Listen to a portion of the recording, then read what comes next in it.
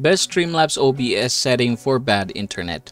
Knowing the best Streamlabs OBS settings for bad internet can help optimize your streaming experience by reducing buffering, minimizing dropped frames, and maintaining a stable stream quality despite limited internet bandwidth. And here, I'm going to go ahead and tell you how to get this done. So the first goal that we have to know is to identify our internet speed. So you can do that by going to speedtest.net or any other speed test website that you prefer. So once you are here, what you're going to do is basically just click the go here, and then we're going to go ahead and wait for the result. Now take note that what we want to identify is our upload speed. The download speed is not as important as the upload speed, because again, we are streaming, so we are sending more information to the server, and then the server can go ahead and distribute that to your viewers.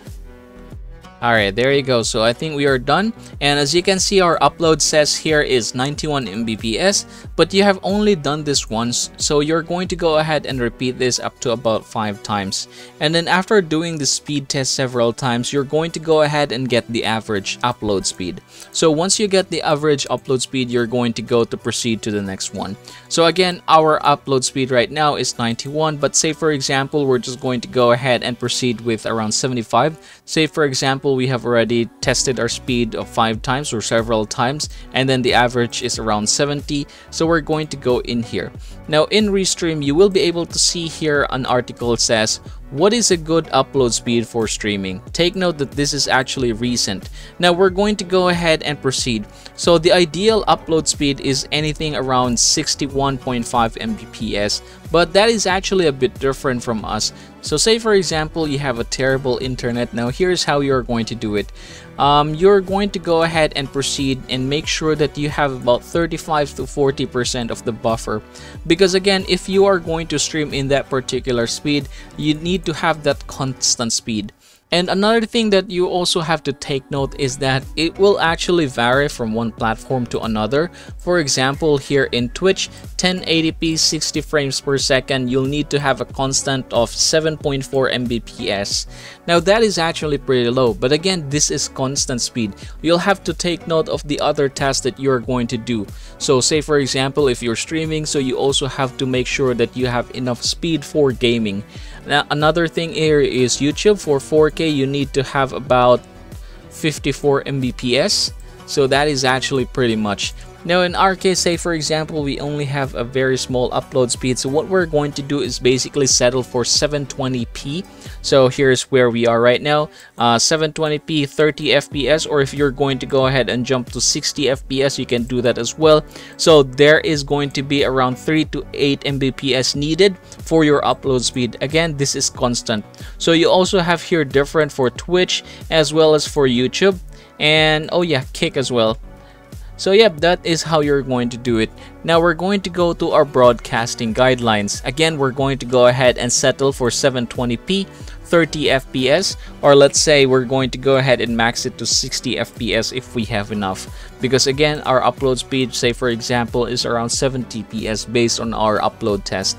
So here we are now in our broadcasting guidelines. We're going to go and use 720p 60 fps. So I'm going to go ahead and open my Streamlabs now. So we're going to go ahead and follow that one. So all we have to do really is basically click the settings. After clicking on the settings, we're going to go ahead and do something here. We're going to click stream, and then you're going to go ahead and connect to the one that you have here. For example, Twitch, we're going to broadcast to Twitch, you're going to connect, or if you want to connect to others, you can definitely do that as well. Now we're going to go ahead and click the output, and this time make sure that the output mode here is set to advanced. This is very important.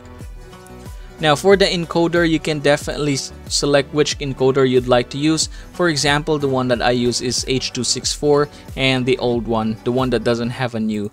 So I'm going to click that one. And then for the rate control, we're going to choose CBR.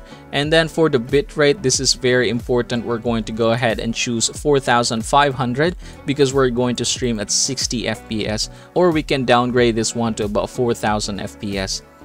For the keyframe interval, let's set that to 2. And then for the preset, we're going to choose quality. After doing that, we're going to go ahead and proceed. Now I'm going to go ahead and click the video here. So for the video, we're going to change this one here. So base resolution, basically this is telling us to use our PC. Again, the native canvas resolution of my PC is actually 1080p, so I'm going to go ahead and use that one. For the output resolution, we're going to set this to 720p. Again, we want to stream to 720p, so we're going to go ahead and choose that one. Now for the downscale filter, now this is actually going to be a little bit different depending on the quality or how bad your internet is. So I'm going to go ahead and suggest bicubic and Lanczos. Just go ahead and choose between the two. So if you're going to go ahead and choose Lanczos, it's going to use 32 samples. That means it's going to pull a lot more resources than the bicubic. So yep, just go ahead and try Lanczos, but if that doesn't work, then go ahead and change this to bicubic.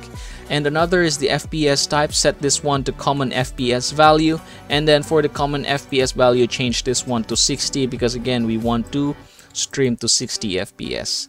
So yep, that's basically how you're going to do it. Now go ahead and click done, and you are welcome to stream right now. So congratulations everybody, that is the best Streamlabs OBS setting for bad internet. Anyway, if you're interested in kicking off your streaming career with Streamlabs, click the link in the description box in order to save yourself up to $20 of discount. And as always, please check our channel for detailed Streamlabs tutorial. We have various levels of tutorials from the most basic ones such as how to set it up, all the way to things like using Streamlabs to stream to TikTok, fixing black screen, and so many others. And as always, please don't forget to subscribe to the channel and leave this video a like if it helps you out.